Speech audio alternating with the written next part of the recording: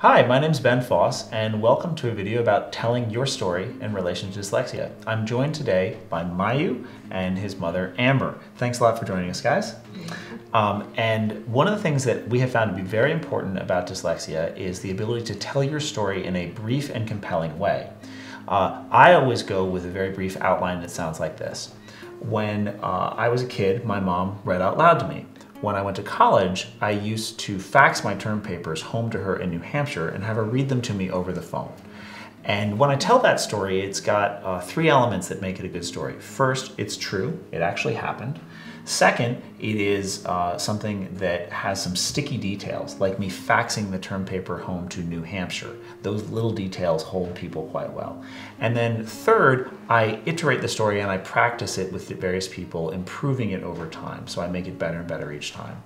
Earlier, we talked a little bit about some of your background as someone who's dyslexic. Maybe we could talk a little bit about an experience you had where you didn't have accommodations and supports, and then you did. Does anything come to mind in particular? Yeah, public school before coming to Armstrong in math. Okay, and how did that what happened?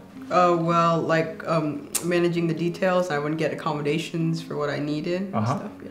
And then what happened after you got into a school that provided you with accommodation? Well, they gave me the proper types of notes I needed to stay on track with visuals. And, yeah, help me succeed. So that's a good story from your perspective because it shows that you can work well in school. Are there any stories that come to mind for you guys in terms of Mayu's upbringing when you were not using accommodations and then you were? Any particular stories? Yeah, when I was about 3rd grade and I wanted to read Harry Potter and I couldn't, my mom read me the first book to kind of get me rolling, and then we got the audiobooks and I flew through them, and then I got to the scariest part of one of the books and I told her that I was levitating. And what happened then? And I told him he couldn't read anymore until he got to be older. So before you had to read the book aloud to him? Yes. And then after you had to stop him reading because he was beginning to levitate. To levitate, yes. Okay. Let's practice using that story in a scenario. Why don't we try it this way? I'll be someone meeting you for the first time, and we'll say, Mayu's going to be in my class next year, and we're going to have him do lots of reading assignments, and we expect him to read with his eyes.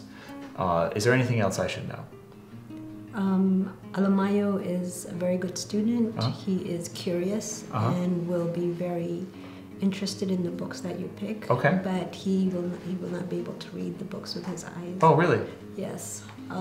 He needs his books in audio form. Okay. And let me give you an example. Okay. When Mayu was in 3rd grade, he wanted to read Harry Potter. And because he was so interested in the story, I was reading to him every night.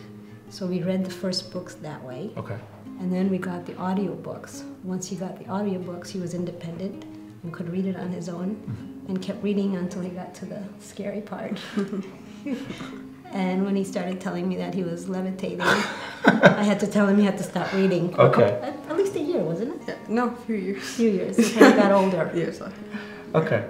Well, that's a great story, and it encapsulates what it's like to have an accommodation and to be independent. And so I think you can use that story to tell your story about dyslexia.